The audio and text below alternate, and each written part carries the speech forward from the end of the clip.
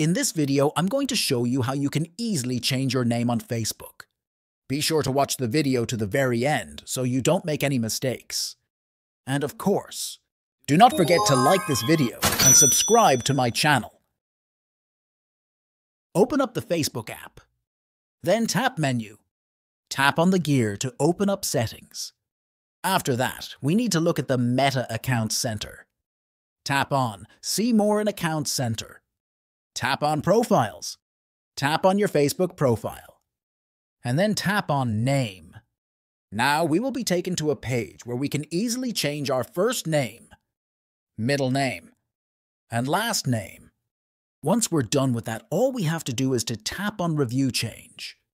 When you tap on it, you will be prompted to enter your Facebook account password to save the changes. Just keep in mind that if you change your name, you can't change it again for 60 days.